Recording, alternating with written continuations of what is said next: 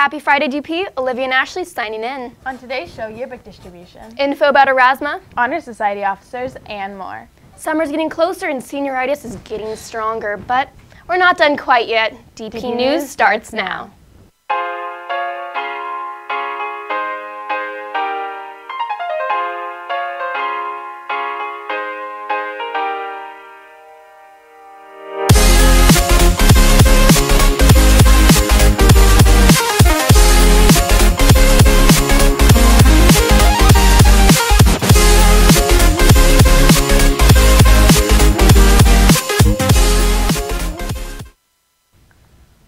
Congratulations to our 2016-2017 Honor Society officers. Your president is Cara Portier, your VP is Katie Yang, your secretary is Joanna Zukin, and your treasurer is Zoe Lee Park.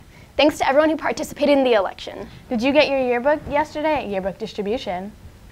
Sure did, but if you have not, you can pick them up or still buy them on Tuesday at nutrition, lunch, or after school. It's a pretty good book if I do say so myself. True that, but what takes this award-winning yearbook to the next level has to be its connection to Erasmus. Why don't you demonstrate, Ashley? First, you download the app Erasmus on your phone. Create an account and then follow DP Yearbook 16. From there, all you have to do is scan a specific photo to see even the more awesome content, like this.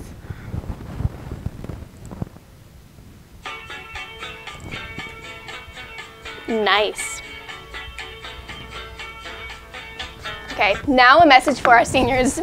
If you rented a hallway locker on campus, they need to be turned in between May 25th and June 7th during school hours to Ms. Ziegler's office. Please make sure to remember your locker number and combination. If you have any questions, please contact Ms. Reigel, secretary to Ms. Ziegler. Don't forget to turn it in. This is a major key to success. You're a little late on that trend. Nah, I've got this on lock. Now a quick note about the Econ Fair. The Econ Fair has been a tradition here at DP for several years, but unfortunately, second semester Econ students will not be participating in the Econ Fair. To read more about this story, head to thechargeraccount.org. Now we have an important message from admin. Beginning today, May 25th, and moving forward, the previously identified H-Wing Girls restroom will now be designated as a gender-neutral restroom. Per California and federal law, students who attend public schools are entitled to access the restrooms that correspond to their self-identified gender. In addition to several single-stall restrooms on campus, students who prefer to use a gender-neutral restroom will now be able to do so in the centrally located H-Wing. You will note new signage designated as it is such. That's all your campus news we have for you today. Have a great 3-day weekend. Throwing it over to Peter with the sports.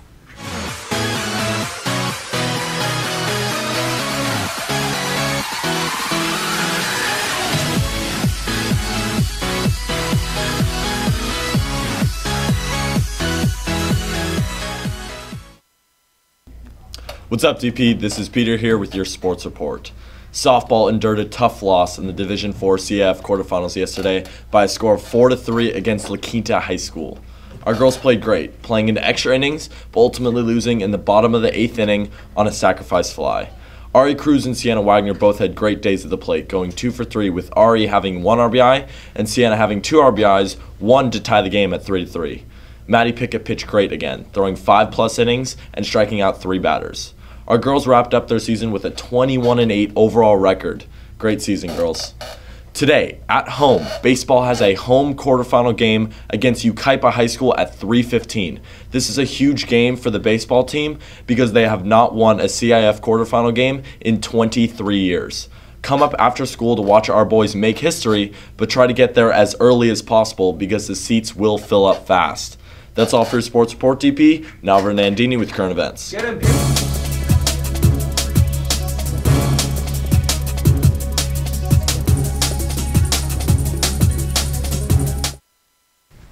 Hey DP, it's Nandini with the news. This weekend, the Santa Barbara Mission will host the annual I Molinari Street Art Festival. Artists from all over will transform the pavement in front of the mission to a vibrant patchwork of pastels. The event is free and everyone is encouraged to participate, either by just being a spectator or sponsoring one of the artists. There will also be a special section for young artists. The event is held Saturday, Sunday, and Monday and benefits the Children's Creative Project. News Hawk says the Children's Creative Project is a program of the Santa Barbara County Education Office. It serves 50,000 children in more than 100 schools in Santa Barbara and San Luis Obispo counties. In addition to the artwork, there will be live music and an authentic Italian market featuring an array of Italian and other cuisine and specialty items. Thanks for listening, DP. Have a great weekend. And now over to Sarah with the weather.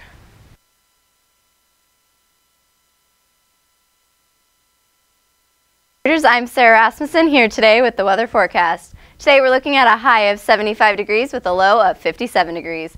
As we transition from May gray to June gloom, a large trough of low pressure is still in place over California, and that will allow for lower clouds and some patchy fog to form again tonight along the central and south coasts. We can expect low clouds and areas of fog each morning, followed by sunshine each afternoon. Due to the clouds, low temperatures will be seasonably mild to slightly warmer than average. This weekend's temperatures are looking to range from the high 50s to the low 70s with gray mornings and sunny afternoons. Perfect weather for a 3-day weekend. That's all we have for you today on DP News Chargers. Have a safe and responsible weekend. Hold up. Hey DP, my name is Jeffrey Chow. I'm here with another Chow Challenge. It's only 4 minutes long, so teachers with finals, please turn off the TV and continue with finals. Anybody else watching? Watch it. Hello, Dos Pueblos. My name is Jeffrey Chow. I'm here with another Chow Challenge. I'm here with Coach Mokoy, head coach of the track and field team. All right, coach, what will I get if I score 1 point against your track and field team? Let me think about that. A kiss from senior Sofia Martinez? How do you feel about that, coach? I think she's going to kill you. Let's see what happens about that. Let's go. That?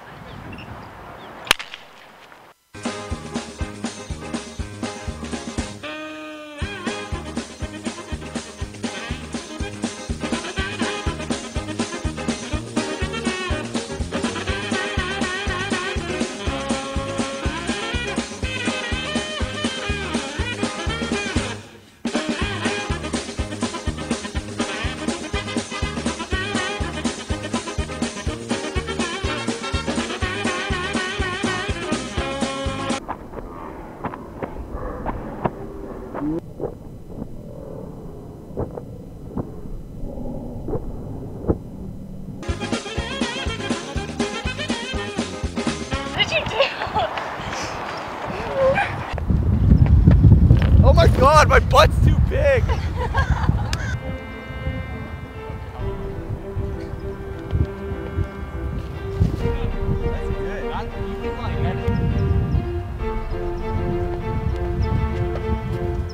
Oh, my foot touched it. That was a clear, you're good. Alright. It didn't move.